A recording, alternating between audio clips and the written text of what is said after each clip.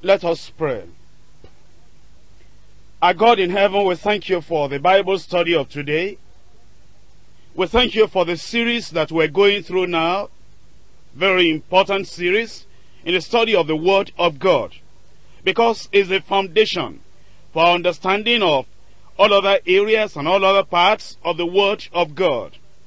We thank you, Lord, because of the interest you've given us, so that we'll study your Word, know you more, love you more, and serve you more. Father, we are praying that our coming together to study will be profitable for every one of our lives in Jesus' name. That through this study, you will help us to become more matured in understanding, matured in following after you, matured in doing your will, obeying you, matured in relationship with you, with one another, and also matured in understanding of the things that come across our way in the world. Father, we pray as a result of these studies we're having will be more useful in the kingdom of God, so that we'll be able to lead others to know you in Jesus' name. We pray, O Lord, that for those who have not seen the importance of the study of the Word of God, and they have been missing the Monday Bible study, Father, we pray that you stir them up and you will awaken them, so that they will always come and they will study with us, so that they too can be strong in the Lord in Jesus' name. We pray, O Lord, today that the things that you make us to see, make us to hear, make us to understand will be definitely profitable for our lives and for our service unto you in Jesus' name. As we come, O Lord, we pray that you open our spiritual eyes, open our understanding, that we may truly understand what you have for us today. And thereby, you'll help us to walk carefully, walk prayerfully, and be very cautious in our lives, so that we do not fall into the trap of the enemy. Father, we pray that you will preserve us spiritually until the coming of the Lord. We bless your name because we know you have answered. In Jesus' name we pray. Today we are coming to the 3rd chapter of Genesis in our study, and really we're making progress. Now, if you have been at the first and the second studies, you definitely will say what you didn't know before, or what you might be fast forgetting. The Lord has been good enough to open your eyes, and now we are understanding more. The chapter that we come to study today is one of the most important in all the Word of God. Why do we say that? It's right there on your outline.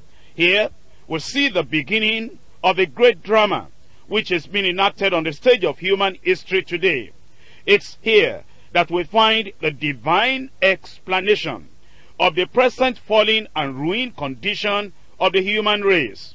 In this chapter we learn of the subtle devices of our enemy, the devil, and we also behold the utter powerlessness of man to walk in the path of righteousness when divine grace is withheld from him.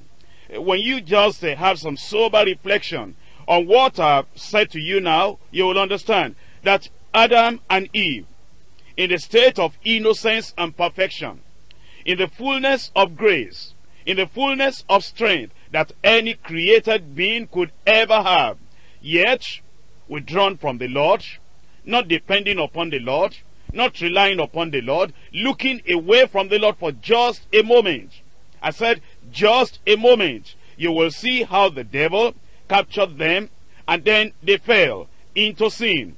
What a warning for us today, who have been saved, who have been sanctified, or who are even baptized in the Holy Ghost. Because, there is no experience we have today that will ever make us stronger, wiser, and better positioned to resist the devil than Adam and Eve had in their innocent and perfect state. Yet, you can see the utter powerlessness of man to walk in the path of righteousness and holiness when divine grace is withheld from such an individual.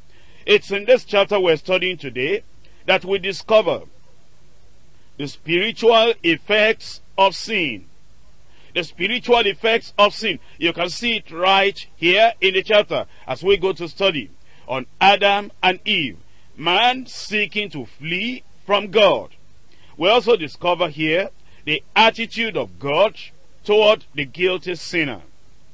And in this chapter we mark the universal tendency of the human nature to cover up its own moral shame by a device of man's own handiwork. It's in this chapter also we are taught of the gracious provision which God has made to redeem us and to reconcile us unto himself. We learn that man cannot approach God except through a mediator. To some of these deeply important subjects we shall not give our attention, as we're going to consider the whole chapter under 4 subtitles. Number 1, temptation by the tempter. Number 2, where art thou? Number 3, punishment for transgressors. Number 4, the promised seed.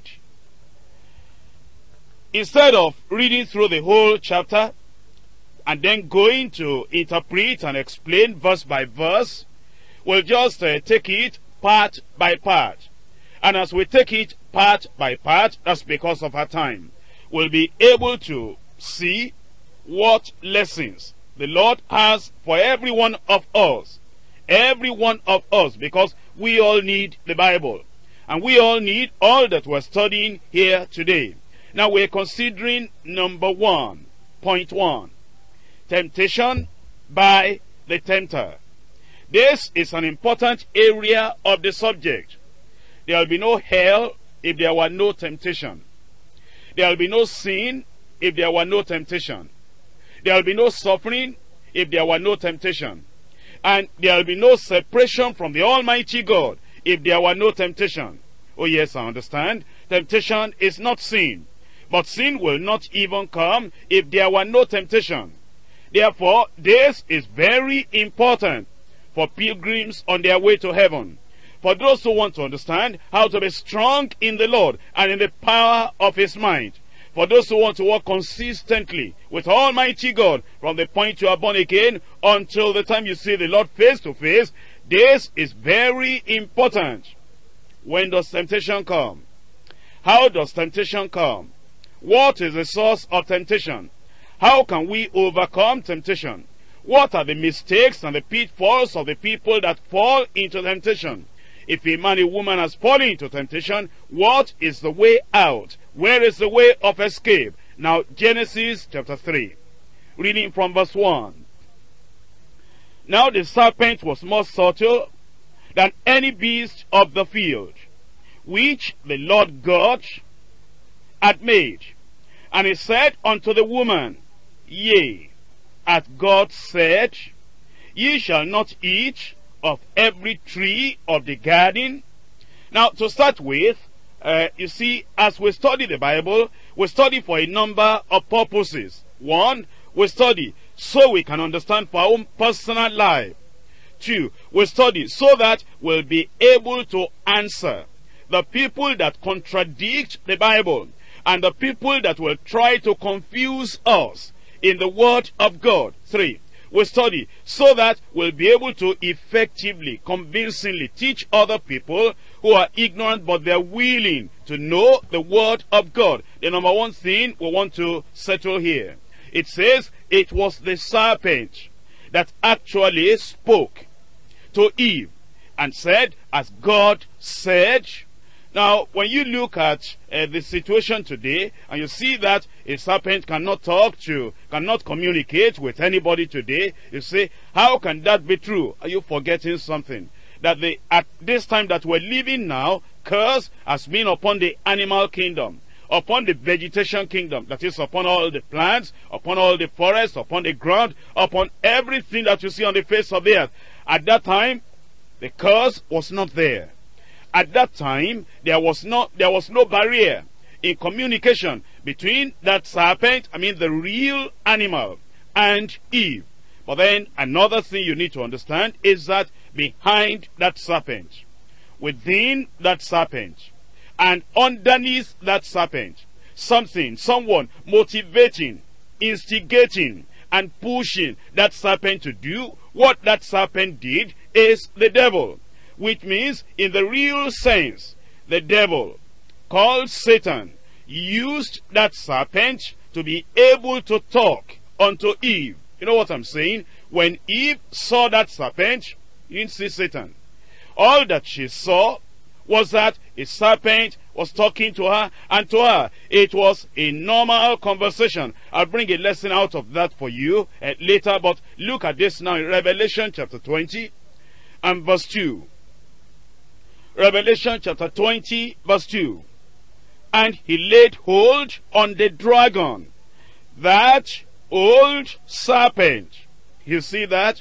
Old serpent. What does that mean? As old as Genesis chapter 3. As old as the beginning of the creation. As old as the time when this earth had only two people alive on it, Adam and Eve. The old serpent, which is the devil and Satan, and bound him 1,000 years. Which means then it was Satan.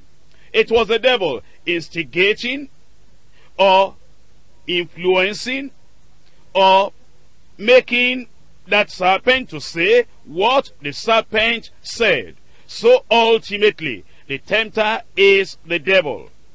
The tempter is the devil. In Isaiah chapter 27, reading from verse 1. In that day, the Lord with a sore and great and strong sword shall punish Leviathan, the piercing serpent, even Leviathan, that crooked serpent, and he shall slay the dragon that is in the sea. Now you see the names that were used, or the titles that were used for Satan in the passage I read to you in Revelation. Two names, the serpent and the dragon. And you find that same thing here. Now what we're learning from here is this, that the devil was the one that transformed himself unto that serpent, that is, motivated and moved that serpent. Has the devil stopped doing that today? Well, in a way, he doesn't make the serpent now to talk to a man. Why? Oh yes, because now the generality of men, they fear serpents, they fear snakes. It will be useless now, it will not be wisdom. And you know, the devil is very clever and very subtle. The devil is not going to use a lion to talk to you today, because no, you are not friendly with the lion. It's not going to use a leopard. It's not going to use a tiger. It's not going to use a serpent either. It's going to now use an individual. You remember when Jesus was saying that he was going to the cross. Now, the devil didn't use a serpent at that time. You know who he used? The closest, or one of the closest of the disciples of Jesus Christ. A follower, a disciple, a friend, a person that could easily communicate, a person familiar enough with the Lord Jesus Christ. And so Peter just took hold of Jesus Christ and said, that will not happen unto you. And Jesus recognized. I hope you recognize when your own temptation comes. And Jesus recognized that that was Satan. And he said, get thee behind me, Satan. Listen to me. It was Peter speaking, but influenced by Satan, motivated by Satan, and led by Satan, pushed by Satan to say what he said in 2 Corinthians chapter 11 and in verse 3. But I fear, lest by any means, as the serpent beguiled Eve through his subtlety, so your minds should be corrupted from the simplicity that is in Christ. Paul the apostle said, I fear, because when temptation began in the Garden of Eden, since that time, listen to me, since that time, temptation has been every day in the human race. Right now, as I'm talking, somebody somewhere is being tempted by the devil to look the wrong direction, to say the wrong thing, to take the wrong decision, to go the forbidden way, to eat the forbidden thing, to drink the forbidden thing. Somebody, somewhere in the world is being tempted to do what is contrary to the will of God. Since that time, temptation has been the common experience. Not everybody yields to temptation. Not everybody falls under temptation, yet there are multitudes of people that are yielding to temptation every time. And so Paul the apostle said, I fear, lest by any means, in the same way that the serpent beguiled, deceived Eve through a subtlety, so your minds shall be corrupted from the simplicity that is in Christ. In verse 14, and no marvel, for Satan himself is transformed into an angel of light. What does that mean? It means that today, when the devil wants to tempt a man, a woman, a boy, or a girl, he'll transform himself into an angel of light. Will come like a counselor, will come like a person that is benevolent, like a friend, like a well-wisher, that like a person that is just thinking about your convenience, thinking about your progress, thinking about what you need to have. And let's go back to Genesis chapter 3. And now we're looking at it from verse 1 again. Now, the serpent was more subtle than any beast of the field, which the Lord God had made. And he said unto the woman, Yea, hath God said, Ye shall not eat of every tree of the garden? Here we find the devil coming in a very subtle way. I said devil because I believe that is clear to you now, that anytime there is temptation, whatever the agent, whatever the avenue, whatever the channel, whatever the means that the devil is using behind that temptation, supporting that temptation, underneath that temptation, the very foundation of that temptation is the devil himself. And now, there may be somebody over there that is saying, thank God, I'm above temptation. Nobody is above temptation. You know, that Adam, the innocent, the perfect one, Eve, the innocent, the perfect one, they were not free. Well, let's even look away from Adam and Eve for some moment. Jesus Christ, our Savior, our Redeemer, our Lord, the captain of our salvation. The Bible tells us very clearly, he was tempted. He was tempted. And you know what the Bible says? It says, the servant cannot be above his master. And I don't care about your Christian experience, whoever you are. One thing I know about you, you may be saved, that's wonderful. Sanctified, that's wonderful. Baptized in the Holy Ghost, that's wonderful. You are strong in the Lord, that's wonderful. You know the Bible, I praise the Lord for you. But one thing I know about you, you are not yet above the Lord Jesus Christ. If you are a Christian, you can only be a follower of Jesus Christ.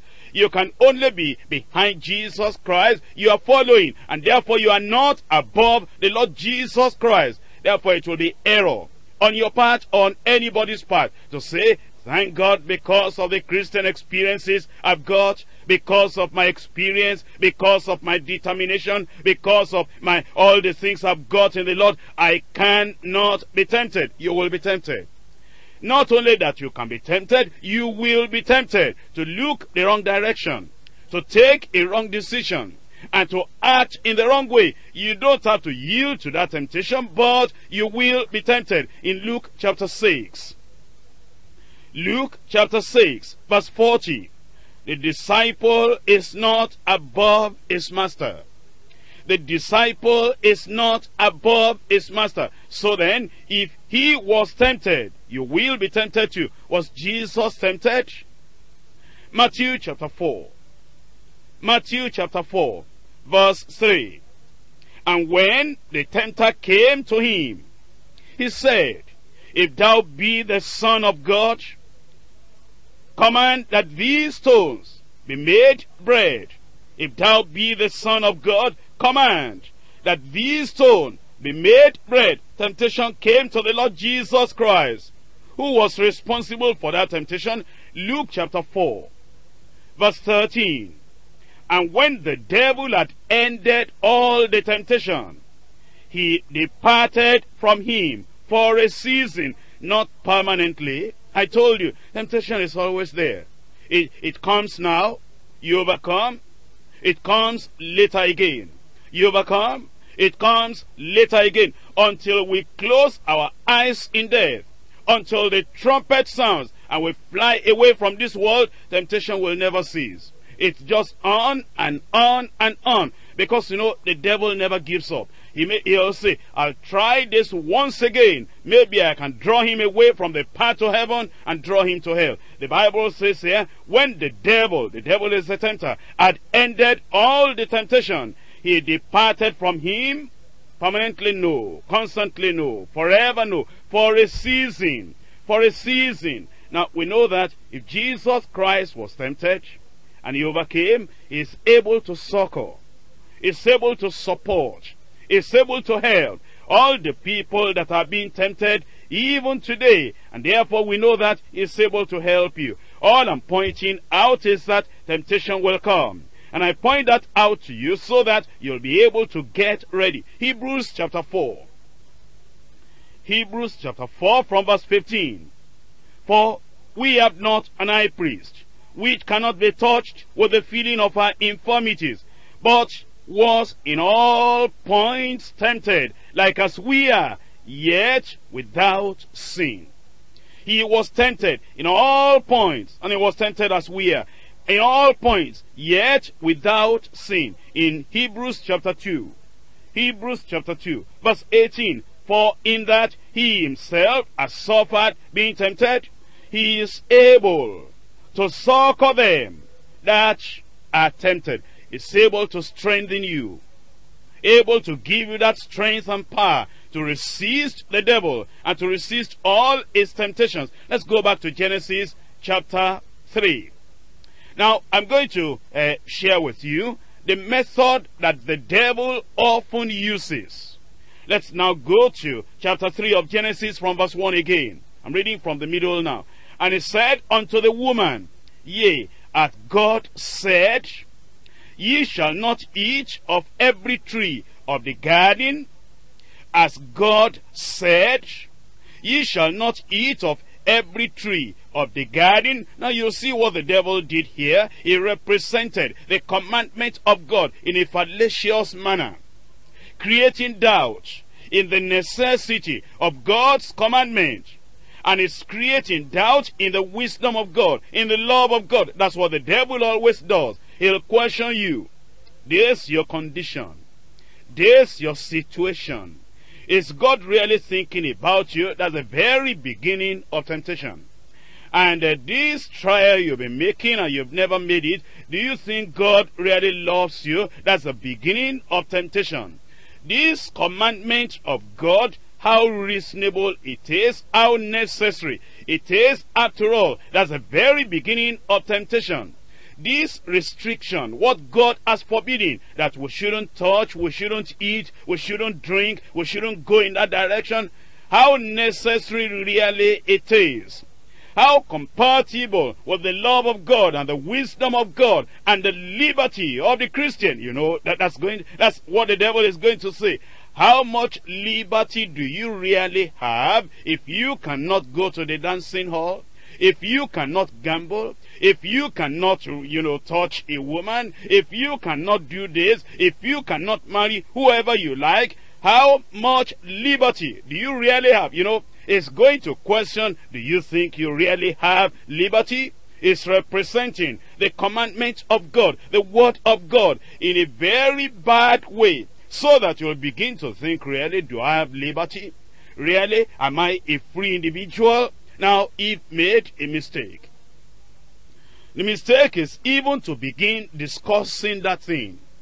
You make a mistake when somebody comes and you begin to discuss with that individual. The fellow really wants to make you fall, make you disobey the Lord, make you yield unto temptation. But it will come almost like an innocent thing at the beginning. And as soon as you get into that conversation, remember, you are not wiser than the devil. Can I tell you something?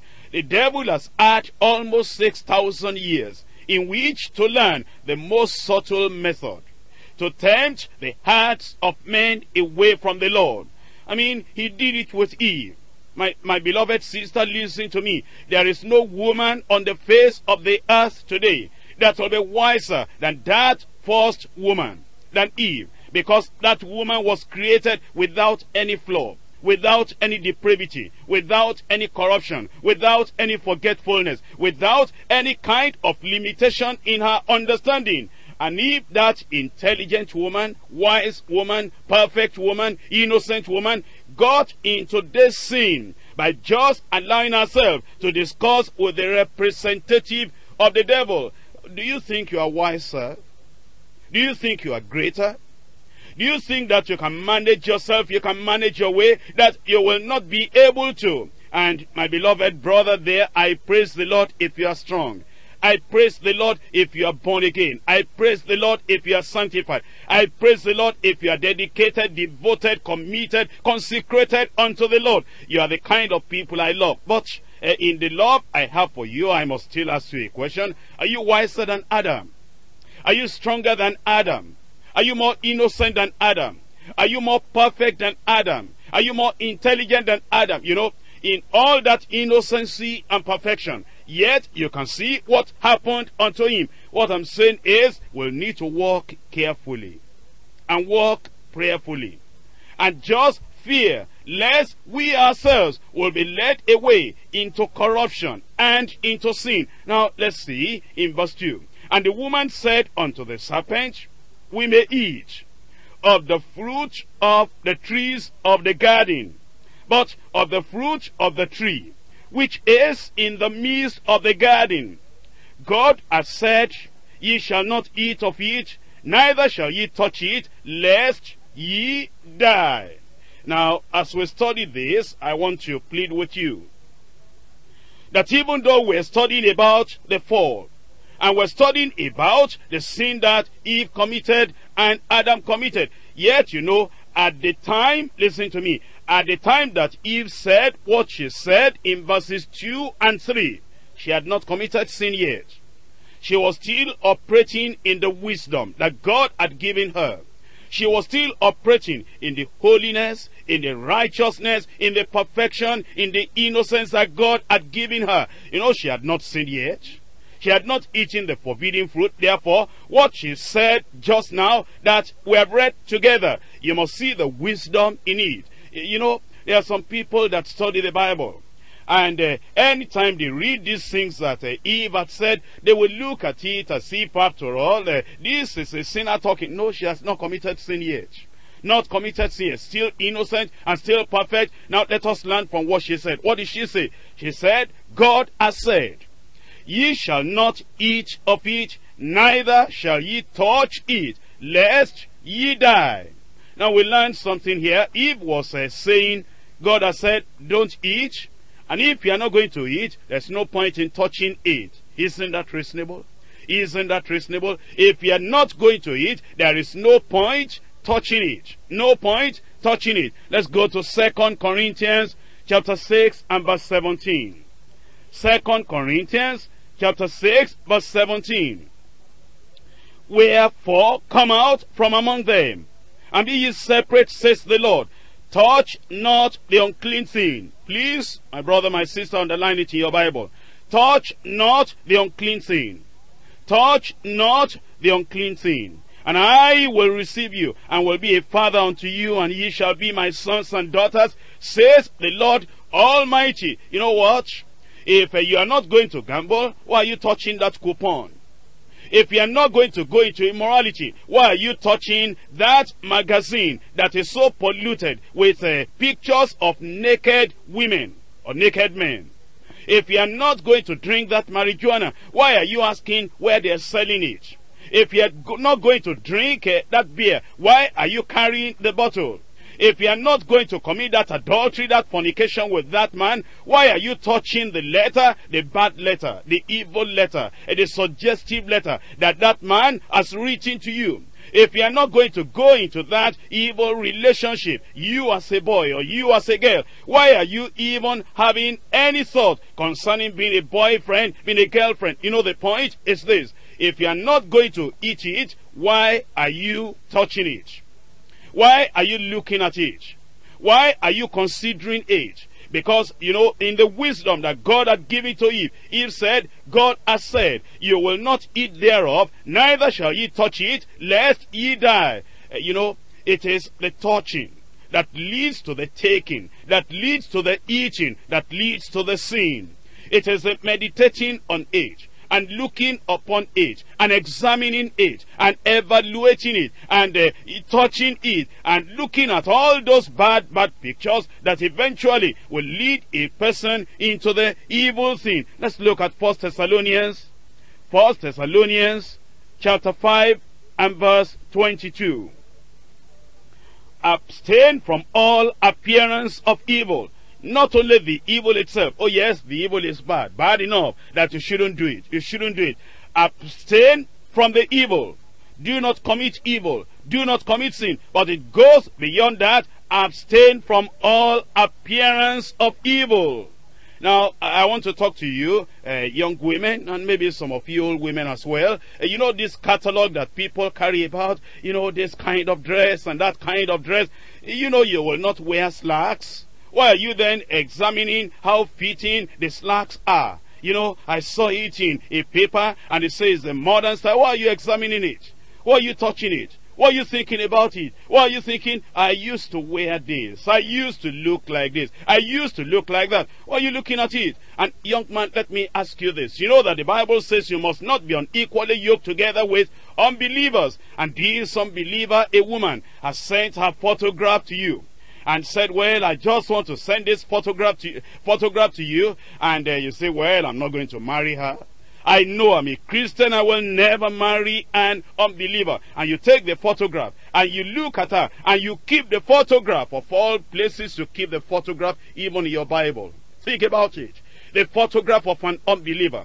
The photograph of a temptress, the photograph of a person, an agent of the devil, being used of the devil to pull you down and to drag you into hell. And you put that photograph into your Bible so that every time you have quiet time in the morning, you'll see the photograph of the agent of Satan. You see that? You see that? You will not eat it and you will not touch it. That's what we're learning from the Word of God. Be careful. That if you don't want to eat that thing, if you do not want to go into sin, if you are not going to practice evil, stay at a very great distance from that sin. Let's go on. In Genesis chapter 3. Genesis chapter 3. I'm reading now from verse 4. And the serpent said unto the woman, ye shall not surely die. That's always the lie of the devil. Ye shall not surely die. That's always the deception of the devil. Ye shall not surely die, for God does know that in the day ye eat thereof, then your eyes shall be opened, and ye shall know, ye shall be as gods, knowing good and evil. I'm going to ask you a question.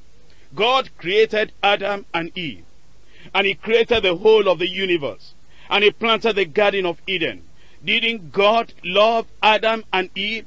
He said, it is not good for the man to be alone. I will make an helpmeet for him. Didn't God think about the need of the life of Adam, and then made this woman and brought her unto the man? And the man said, this is bone of my bones and flesh of my flesh. She shall be called woman, because she has been taken out of man. And then God will come to visit them in the cool of the day. Didn't God love Adam and Eve? Now, Satan, this is the insinuation. This is the suggestion. And this is the deception. This is the very temptation. Satan said, now I'm interpreting it, God doesn't really love you. He's not thinking well about you. He doesn't want your advantage. He knows that if you eat of that thing, you'll be wise. He doesn't want you to be wise. You'll be knowledgeable. He doesn't want you to be knowledgeable. And life will have real fulfillment, because, you'll just become omnipotent like God. Omniscient like God. Omnipresent like God. You'll just be like God. And you will know anything, everything, everywhere, taking place anytime. And that was the bait. That's what the devil will always do. Suggesting to you, does God love you? Does Christ love you? Does the church really love you? And in the midst of the brethren where you are, do you really fit in? Are you not missing something out of life? Are you not being denied something that, if you will, that's what the devil will say, if you go into that thing, if you touch that thing, if you partake of that thing, you'll be wise, you'll be knowledgeable, and you will know what you didn't know before. That's the same bait the devil is still using today. He'll come to present something to you. He'll come to present a book to you. And he'll present this secret cult unto you. And he will say, you Christians, you don't really understand, and you do not have the hidden power, the latent power that God used in Jesus Christ.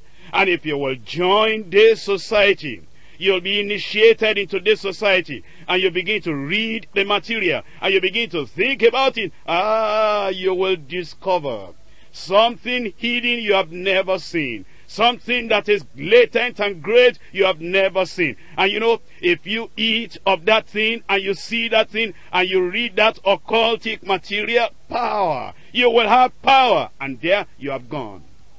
And you will say, something that the church has never told us. That's what they said. Something God has never told us. Something God didn't want us to partake in. That's how Eve fell into the thing. It is just a method of the devil. And that is still the same method that the devil is using today. The devil is a deceiver. The devil is a deceiver. And be not ignorant of the wiles of the strategy of the devil. I'm reading to you now from 2 Corinthians chapter 2. 2 Corinthians chapter 2. And I'm reading from verse 11. Lest Satan should get an advantage of us, for we are not ignorant of his devices.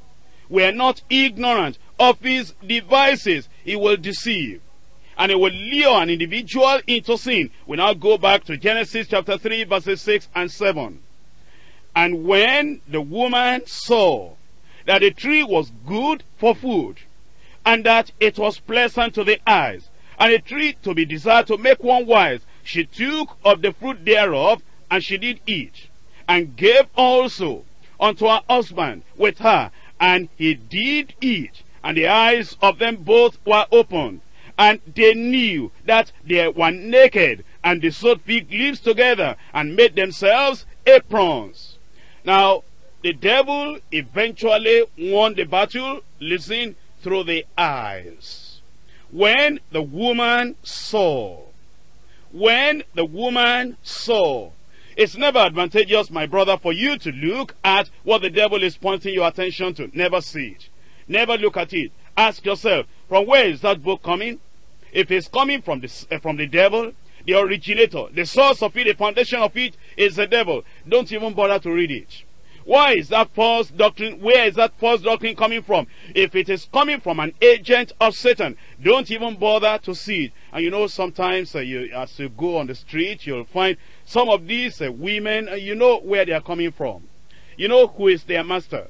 You know what is instigating them. They are almost half naked. Half naked. And the devil will, after, bringing them on the street or bringing them in the bus, the devil will say, look at that. It's never advantageous to look at an object of temptation. The problem that David had is that as he was walking at the pavement, he saw a woman washing herself, and just seeing the nakedness of that woman, that did the job. Now the next point was to send and take the woman. Do you remember just a few weeks ago we studied about Achan? And in the confession of Achan, Achan said, when I saw the goodly Babylonish garment, that's the point. Then he said, I took it. When you see, that's the point. That's the point. You must make sure that you do not allow yourself to see. And if you see it accidentally, just once, that's why you have eyelids, you close your eyes, you turn away your eyes. In fact, you have to make a covenant with your eyes, that you will not behold, you will not think of something evil. In Job chapter 31. Job chapter 31, reading from verse 1. I made a covenant with mine eyes. Why then should I think upon a maid? I made a covenant with mine eyes. Why then should I think upon a maid? Well, we know that Job particularly here was talking about women. That is, he as a man. not wanting to look upon a maid that might become a temptress. Now, you are a woman, perhaps. If you're a woman, it means that a man too can be a temptation to you. If you look in a particular way, you look in a particular direction, and you look at things you shouldn't look at on the man, that can be a temptation also. So, you as a woman, you will need to make a covenant with your eyes. Why then should you think on, gaze upon, in a tempting manner, in a way that will get you into trouble? Why then should you think upon a maid? But then, let me now go deeper than that, and take out a principle from here.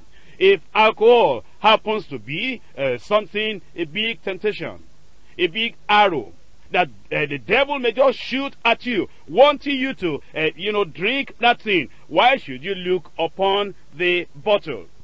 If, for example, before you were born again, you have been taking Indian hemp, and you have been taking drugs, hard drugs, to destroy your life, and now you are born again, you know that that is a place where the devil may want to trick you and just make you to look at that thing. Why then should you think about it and look upon it? Or it may be that you were a gambler before, and every time you see all this coupon table and everything, it will just tempt you. It will just tempt you. Why then should you even look at that coupon? Or it may be that in the past, dancing and drinking and merrymaking and nightclub and theater and film show, pub houses, that was a real terrible sin in your life. Now you are born again, and when you are passing in front of that place, why should you look inside?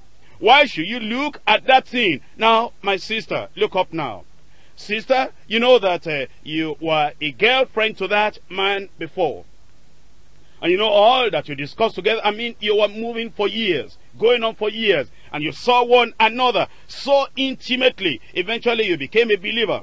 Now that you are born again, you just say, oh Lord, I know this is hard, but I want to get to heaven. I will not marry an unbeliever. And so you just made up your mind, and you wrote her off, you cut him off rather, and you say, no, I'm sorry, I cannot marry you. I now want to go with Jesus Christ. And now, all the letters that he wrote to you before, in those bad days of sin, of sinful communication, if you go to pick them up again, and you are reading them, isn't that a source of temptation? Now, why don't you make a covenant with your eyes that you will not behold those things anymore? Young man, let me speak to you. You had a girlfriend before, and you saw one another intimately. You discussed intimately. And she's got a photograph in your album, and photograph, on your wall, and photograph on your desk, on your table. Now you say you are born again, and you have heard the word of God. You must not be unequally yoked together with unbelievers. And therefore you are reaching to us saying, I'm sorry, we cannot go on together again. But listen to me. Privately, you still keep those photographs. Maybe the photographs are no more on the wall. Maybe it's no more on your table, but it's in the wardrobe, and it's in the drawer. And every time, and you are still looking at that thing. Don't you know that you don't make a covenant with your eyes? You have not made a covenant with your eyes already. You must make a covenant with your eyes that no, I will not behold, I will not see all those objects of temptation. If there is anything that has been a temptation to you in the past, if there is anywhere you have discovered a very weak point in your life, here is what to learn: that you will make a covenant with your own heart, a covenant with your own eyes, that you will not behold any of those things. And so, that is what we learn. Let me draw out another principle. Boyfriend, girlfriend is what you've been carrying on before. And my sister, this man, an unbelieving man, had bought a lot of things for you. Is it scarf? Is it dress? Is it shoe? Is it socks? Is it a lot of things? And, books that he had bought for you before. And he will write in that book and say to my loving so-and-so. And will write his name. And then you say you are now born again. You are a child of God now. And you have said, no, I don't want to go along with you anymore. And every time you are still looking at those books, you say, oh, these books. When this man traveled to America, and when he went to Britain, and when he went to all these places where you find encyclopedia, you find this, all these books that I need, and you are still reading them, you'll fall into temptation. and it is the shoe that he bought that you are still using, and the scarf and the dress and everything that the man used. As long as you see that thing, you are seeing what represents the man. You are seeing what represents his love, his lust towards you. What should you do? Oh, you will get rid of them. You'll get rid of them. If you really mean that you have cut off that boy or that man, you will, all the things that the man had done for you, you will give up everything and say, I give it to you. I'm going to go a step further. I don't want us to deceive ourselves. And the people of the world are wiser than many of us think. It may be that when you are boyfriend, girlfriend, the man may be so rich that he even built a house for you. And as a man was so rich that he built a house for you, then you said, well, I don't want to continue with you. I want to be a Christian now. And the man said, all right, that's all right to be a Christian.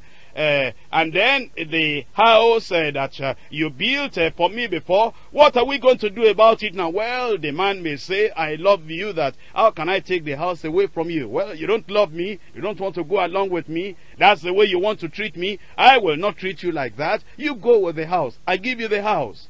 No house rent, nothing at all. You say you don't like me again, but you need a house, go with the house. I praise the Lord. God has provided for me, provided for you. Provided for you. The man wants you to be thinking about him, that every time you live in that house, you'll be thinking, but see how good this man is. Even an unbeliever. And the devil will be making you to think and say, well, you see, or even believers, show me a believer in your district. Show me a believer in this whole church who can build a whole house for you and tell you to go away with it without even marrying you. Can any Christian do that? Don't you know this man is better than all the Christians in the whole church? That's a bait. That's what the devil is going to use. But if you are going to pack to a single room, you will tell that man, I understand what you are saying. I appreciate what you are saying. But in my conscience, I cannot take it. In my conscience, I cannot take it. I belong to the Lord Jesus Christ now, and the Lord will not allow me to be able to have that. And when Eve saw it, thought about it, and then said it was good for food and pleasant to the eyes, then she desired it, so as to make herself wise. And she took of the fruit thereof, and she did eat. As soon as she ate, she also became a temptress herself, an agent of Satan herself. That's always the pattern. That's always the pattern. Once you fall into sin, you are going to also be an agent of Satan to make other people to fall. Now we're going to go to point 2. Point 2 is, where art thou? Where art thou? I'm reading from verse 8. And they heard the voice of the Lord God walking in the garden in the cool of the day. And Adam and his wife hid themselves from the presence of the Lord God among the trees of the garden. That's the very effect of sin. Now, as you look at this passage, you will see, number 1, shame covered them. That's in verse 7. When their eyes were opened, then they knew that they were naked. And because of that shame, they had to sew fig leaves to cover themselves. And then in verse 8, they were now running away from God, hiding themselves from the Lord. Not only that, we'll see the sense of guilt, the sense of shame. They had lost the good state in which they were before. And now there was the conviction of sin. And the appearance of God, the approach of God was no more to them the approach of the Creator, the approach of the Father, the approach of a friend, the approach of a lover, the approach of somebody taking care of them. It was the approach of a judge. And because now that's what they thought about God, and truly that's who God is now to them, that's who God was now to them, fright or terror seized upon them. That is the very essence of sin. That is what sin will do. Now, you see, they hid themselves. And that is what people will do when they have committed sin. In Job chapter 34 verse 22. Job chapter 34 verse 22.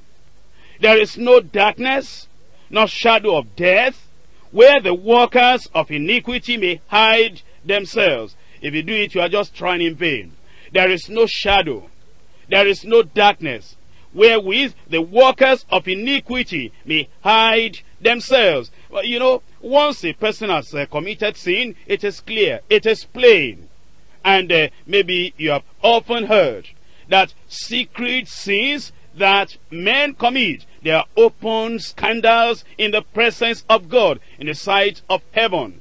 There's no way a sinner can hide himself. You know, once you have committed sin, you know what happens? You become shallow, you become empty, and you become so light, you become so confused, and you feel the sense of shame and guilt that people looking at you, they will know something has gone wrong. Something has gone wrong. The person that was joyful and buoyant before, you'll see that the person now is so dull, is so ashamed, is so unhappy. There is no confidence now. He cannot talk straight anymore. You will even think that everybody has known. Because, you see, that is a very consequence of sin. In Jeremiah chapter 23 verse 24. Jeremiah chapter 23 verse 24. Can any hide himself in secret places that I shall not see him? Says the Lord. Do not I feel heaven and earth, says the Lord? That means then we cannot hide ourselves. They tried, but they tried in vain. In Hebrews chapter 4, Hebrews chapter 4, reading from verse 13. The only thing we can do is to confess that sin, is to come before the Lord, apologize, repent, and forsake the sin, and say, Lord, I know that this is what I've done. And I know that with this sin will come the judgment of God if I don't repent. And repent before the Lord. Don't try to hide it. You steal money, don't try to hide it. And you are committing adultery, fornication, don't try to hide it. You cannot hide before the Lord. Heaven has seen it already. And the Lord is asking, what's the condition now? What's the spiritual condition now? Where art thou? Hebrews chapter 4 verse 13. Neither is there any creature that is not manifest in his sight, but all things are naked and open unto the eyes of him with whom we have to do. All things are open, all things are naked unto the eyes of him with whom we have to do. That means we cannot hide ourselves. Unfortunately, our parents, our first parents, instead of confessing, they began to lay the blame on other people, on others. In Genesis chapter 3, let's see their response. Verse 9. Genesis chapter 3 from verse 9. And the Lord God called unto Adam, and said unto him, Where art thou? The Lord was asking, Adam, where art thou? Couldn't God see Adam? Oh yes, he could see him. Didn't he know his present where he was hiding inside in that place? God knew. But then he said, Where art thou? Now God was really asking, now that you have done the thing you shouldn't have done, now that you have eaten the forbidden fruit, what's your condition now? Where are you spiritually now? I created you in a perfect state. How are you now? I created you with righteousness and innocency. Where are you now? I created you to be able to have fellowship with me. Where are you now? The same question the Lord is asking you today. If you have gone into sin, private sin, secret sin, and you think that people do not know, the question is, where art thou now? Where art thou?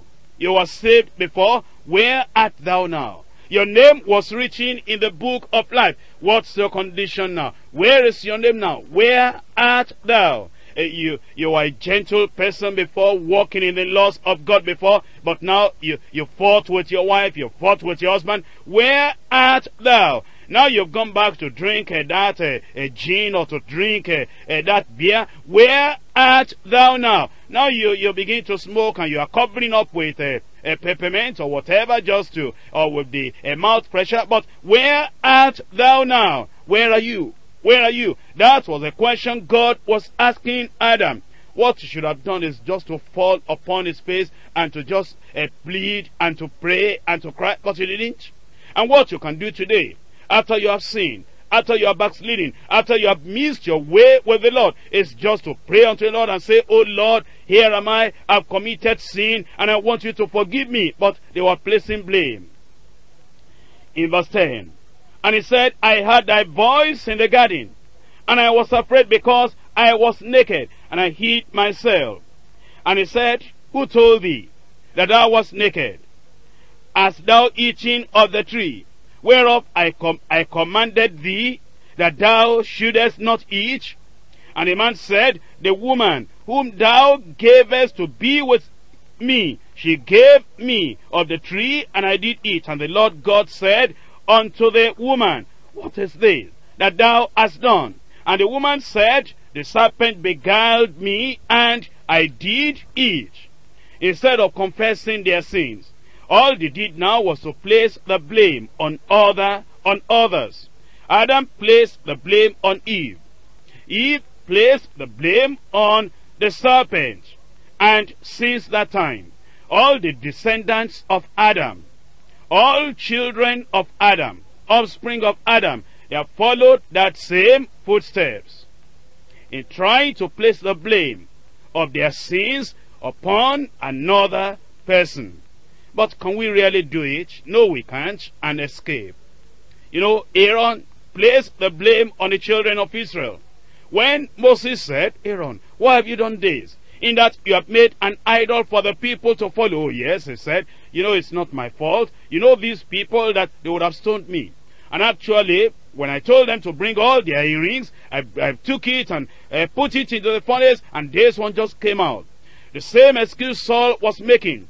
And Saul said, well, I've done what the Lord wanted me to do, but the people of the land, they took Agag and they took all the sheep. You see, laying blame on others. But actually, do you have any excuse if you have committed sin? You knew the Bible. You knew the standard of the Word of God. You had the blood of Jesus covering you. You had the warning of the Spirit of God. Do you have any excuse if you have gone into sin? No, they are without excuse. Romans chapter 1 verse 20.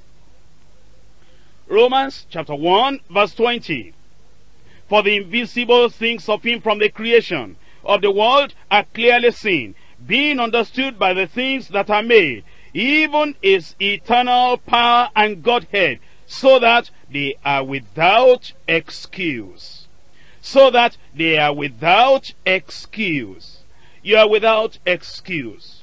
You cannot say, it was that lady that made me to fall. You are without excuse. It was because I didn't have any job, I had to go and steal. You are without excuse. You know, I was planning my marriage, and there was no money for me to actually get into the marriage and to pay dowry, and therefore because of that poverty, something pushed me to steal money. You are without excuse. Well, the people actually did not visit me and to follow me up, and so when temptation came, I was so weak. You are without excuse. In Romans chapter 2 verse 1. Therefore thou art inexcusable, O man, whoever thou art that judgest. For wherein thou judgest another, thou condemnest thyself. For thou that judgest doest the same things. You know, if you are a preacher yourself, preaching the word of God, if you are leading other people yourself according to the word of God, maybe you are a school visitor, maybe you are checking up on these young people, say you are following them up, and eventually you commit sin with them. Eventually you attempt to do something evil. You are without excuse because you seem to know the word, and yet you fell into that thing. Let's go to point 3. Punishment for transgressors. Punishment came. Punishment came. Punishment will always come. Always the punishment will come. Let's see it now from Genesis chapter 3 and verse 14. Genesis chapter 3 from verse 14. And the Lord God said unto the serpent, because thou hast done this, thou art cursed above all cattle, and above every beast of the field. Upon thy belly thou shalt go, and dust shalt thou eat all the days of thy life. Number 1, punishment came on the serpent. I mean the real snake. I mean the animal, the agent of the devil in the temptation. From that, please learn that when you yield yourself into the hands of the devil, and you become an agent of Satan to tempt others, to make others fall, the judgment of God will be upon you as well. Now, verse 15. And I will put enmity between thee and the woman, and between thy seed and her seed. It shall bruise thy head. The seed of the woman will bruise thy head, and thou shalt bruise his heel. That is the punishment that also came on the devil, on Satan, on the one that instigated the serpent. He is referred to here as the seed of that serpent, as the one inside, supporting, influencing, motivating, bringing the thought into the serpent to actually do it. And you know, the judgment has also come upon the devil. I'm sure you know that judgment has come upon the devil. And the devil will suffer forever and ever. Not only because of this, but because he tried to raise his throne above that of God. And he tried to usurp the place of God. And because of that, he was cast out. All that is waiting for now is eternal punishment, eternal suffering in the lake of fire. In Revelation chapter 20 verse 10. Revelation chapter 20 verse 10. And the devil that deceived them was cast into the lake of fire and brimstone. The devil that deceived them will eventually be cast into the lake of fire and brimstone. Let's go back to Genesis chapter 3 verse 16. Unto the woman he said, I will greatly multiply thy sorrow and thy conception.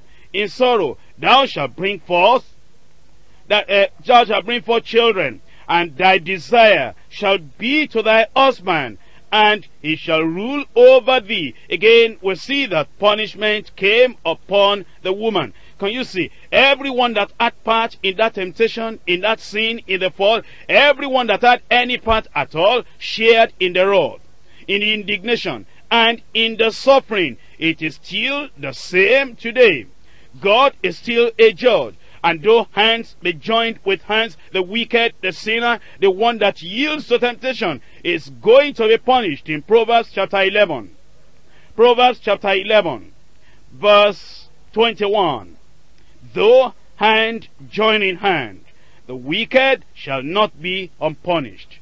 The wicked will be punished, will be punished. The wicked shall not be unpunished. Look at verse 19. As righteousness tendeth to life, so he that pursueth evil pursueth it to his own death. Judgment will come. Judgment will come. The Bible says very clearly, the soul that sinneth, it shall die. The soul that sinneth, it shall die. Judgment will definitely come. Ezekiel chapter 18 verse 4. Ezekiel 18 verse 4. Behold, all souls are mine. As the soul of the Father, so also the soul of the Son is mine. The soul that sinneth, it shall die. Romans chapter 2, verses 8 and 9. But unto them that are contentious, and do not obey the truth, but obey unrighteousness, what will happen to them? Indignation and wrath. Verse 9. Tribulation and anguish upon every soul of man that doeth evil, of the Jew first, and also of the Gentile. Let's go back to Genesis chapter 3. Judgment came upon the serpent, upon the devil, upon the woman, now upon the man as well. Genesis chapter 3 from verse 17. And unto Adam he said, because thou hast hearkened to the voice of thy wife, thou hast hearkened unto the voice of thy wife. Let me stop here for a moment. You know, there are some people that misunderstand the teaching of the word of God on marriage, and therefore they do not have the right attitude. They think that all we're saying when we're teaching on marriage is that you love that woman, you never displease that woman.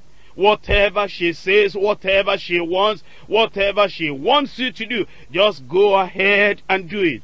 And therefore they will say, well, because of what we are being taught on marriage, whatever the woman tells me, I will have to do. Not if she tells you to commit sin. Not if she tells you to eat the forbidden fruit. Not if she gives you something like false doctrine. Not if she says, let us go to the herbalist, let us go to the false prophet. You see, God told Adam, because thou hast hearkened to the voice of thy wife, you should lead your home, be the head of your home. The woman is the weaker vessel, and she can easily be maybe deceived, and you are the person as the man, as the one that has authority to say, my wife, you are wrong. This is the word of God. You are the high priest in your home. You are the minister in your home. You are the leader, the controller, the director in your home. And you shouldn't ever yield to the temptation coming from your wife saying, well, because my wife said it, my wife said, let us go and visit herbalists, and I don't want to displease her. Judgment will come on you because you are disobeying the word of God. You are being led astray by your wife. You must be very careful. You do not allow whether husband or wife or child or anyone to deceive you and to make you go into sin. Now let's go on verse 17. And unto Adam he said, because thou hast hearkened unto the voice of thy wife, and hast eaten of the tree of the which I commanded thee, saying, thou shalt not eat of it, cursed is the ground for thy sake. In sorrow shalt thou eat of it all thy days, all the days of thy life. Thorns also and thistles shall it bring forth to thee, and thou shalt eat the herb of the field. In the sweat of thy face shalt thou eat bread, till thou return unto the ground. For out of it wast thou taken. For dust thou art, and unto the dust thou shalt return. Adam called his wife's name Eve, because she was the mother of all living. And unto Adam also and to his wife did the Lord God make coats of skin, and clothe them. And the Lord God said, behold, the man is become as one of us, to know good and evil. And now, lest he put forth his hand, and take also of the tree of life, and eat and live forever. Therefore the Lord God sent him forth from the garden of Eden, to till the ground from whence he was taken. So he drove out the man, and he placed at the east of the garden of Eden cherubims, and a flaming sword, which turned every way to keep the way of the tree of life. Here we can see the punishment that came upon him, that is, upon Adam. And today we must understand that the judgment of God will be fiery upon the people that live in sin and continue in sin. In this world there will be punishment, and even after death there will be punishment as well. Let's look at Revelation. Revelation chapter 14, verses 10 and 11. Revelation 14, verses 10 and 11. The same shall drink of the wine of the wrath of God, which is poured out without mixture into the cup of his indignation. And it shall be tormented with fire and brimstone in the presence of the holy angels, and in the presence of the Lamb. And the smoke of their torment ascendeth up forever and ever. And they have no rest day nor night, who worship the beast and his image, and whosoever receiveth the mark of his name. You see there, judgment, eternal perdition, eternal punishment is awaiting the people that live in sin and die in sin. In Revelation chapter 20, verse 15, and whosoever was not found written in the book of life was cast into the lake of fire. Whosoever was not found written in the book of life was cast into the lake of fire. Revelation chapter 21, verse 8. But the fearful and unbelieving and the abominable and the murderers and the whoremongers and the sorcerers and the idolaters and all liars shall have their part in the lake which burneth with fire and brimstone. You see, there is punishment, eternal punishment, everlasting punishment for the people that live in sin and die in sin without repenting. Now let's go to Genesis chapter 3 again. The question is there any hope today? That if a person is in sin, that he can still be forgiven? Is there any hope today that that person can be redeemed? That that person can be saved? That the sins can be forgiven? That we can have peace with God?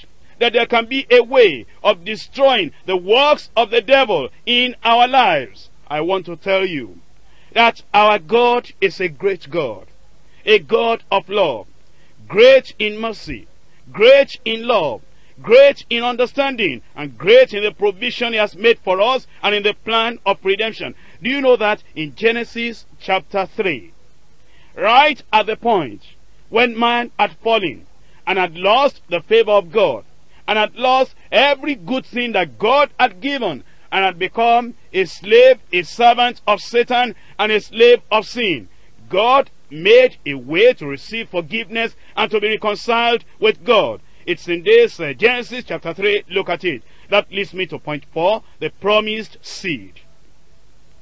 Genesis chapter 3, verse 15. And I will put enmity between thee and the woman, and between thy seed and her seed. Her seed, the seed of the woman. It shall bruise thy head, and thou shalt bruise his heel. That is a prophecy of the scriptures. Once again, can I remind you that the Bible is a wonderful book. And the fulfillment of this prophecy to the letter shows us that the word of God is true from cover to cover. Here is what God is saying here. He said, I will put enmity between thee and the woman, and between thy seed and her seed. And the seed of the woman will bruise thy head. Referring to the seed of the woman, we know that that is the Messiah, because you see this verse here, reaching into this dark picture of sin, sheds a beam of light for lost humanity. It's in this verse that we have revealed the mercy of God and the plan of redemption. Here is what we learn, that no sooner did the fall occur than God disclosed the way back to the Father's heart, to the Father's presence, to the Father's house. This is the first verse of Scripture pointing to Christ as a Redeemer of men, so that through him the image we lost by the fall will be restored and regained as he comes into our lives. Here is the promised Messiah, called the seed of the woman. Because you see, in the fullness of time, in his incarnation, Jesus was born of a virgin. That's why it's referred to here as the seed of the woman. As God had said, Satan bruised Christ's heel on the cross when Jesus was crucified for the sins of the world. But Satan's head was bruised when Jesus defeated him on the cross of Calvary. One day, the Lord will complete that conquest, for the devil and death and hell will all be cast into the lake of fire to be tormented day and night forever and ever. Let's look at this prophecy so closely and so intimately for the few minutes we have ahead of us. In Isaiah chapter 7, reading from verse 14. Isaiah 7 verse 14. Therefore the Lord himself will give you a sign. Behold, a virgin shall conceive, and bear a son, and thou shalt call his name Emmanuel. A virgin shall conceive, and that virgin will bear a son. That son is Emmanuel, the seed of the woman. In Matthew chapter 1. Matthew chapter 1, reading from verse 21. And she shall bring forth a son, and thou shalt call his name Jesus, for he shall save his people from their sins. Now all this was done, that it might be fulfilled, which was spoken of the Lord by the prophet, saying, Behold, a virgin shall be with child, and shall bring forth a son, and thou shalt call his name Emmanuel, which being interpreted is God with us. So then, Jesus is the seed of the woman. And you know that the devil bruised his heel on a cross. He was crucified. They pierced him. They pierced his hand, they pierced his feet, and they pierced his side. That's the fulfillment of Genesis chapter 3 verse 15. But then, remember, that the seed of the woman will bruise the head of the devil. Bruise the head of the devil. Destroy the works of the devil completely. Hebrews chapter 2 verses 14 and 15. For as much then as the children are partakers of flesh and blood, he also himself likewise took part of the same, that through death, that's Jesus Christ through his death on the cross of Calvary, he might destroy him that had the power of death, that is, the devil, and deliver them who through fear of death were all their lifetime subject unto bondage. Now we can be delivered from all the works of Satan. In 1 John chapter 3 verse 8. 1 John chapter 3 verse 8. He that committeth sin is of the devil, for the devil sinneth from the beginning. For this purpose the Son of God was manifested, that he might destroy the works of the devil. That he might destroy the works of the devil. Glory be to God, that even at that time of the fall, God made the provision whereby you and I can be saved. Whereby all the offspring and all the children of Adam and Eve can come back to him and be reconciled unto him. The question I have for you is, what should God do that he has not done?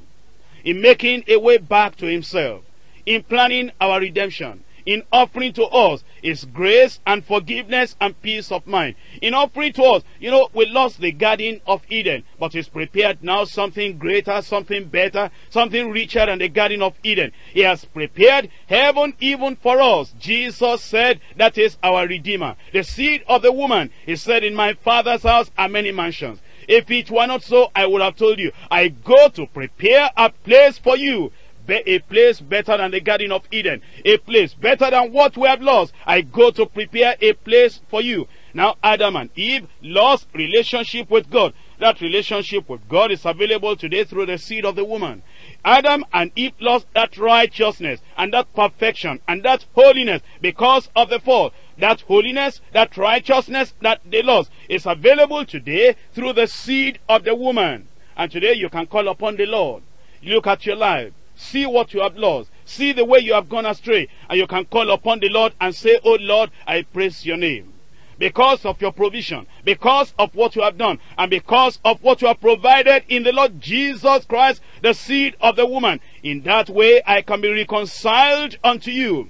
And then everything that we ever lost in Adam, we now can receive in Jesus Christ our Redeemer, our Savior, the seed of the woman. You can rise up on your feet and you can talk to the Lord in prayer.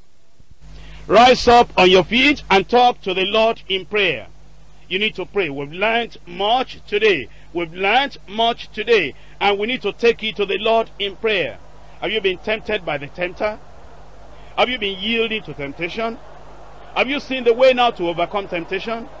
And are you willing now to take the path of righteousness so you will not be falling and rising every time? Won't you be cleansed and washed in the blood of the Lamb? Won't you take the way of escape that God himself has made for us so that we can always be free from sin?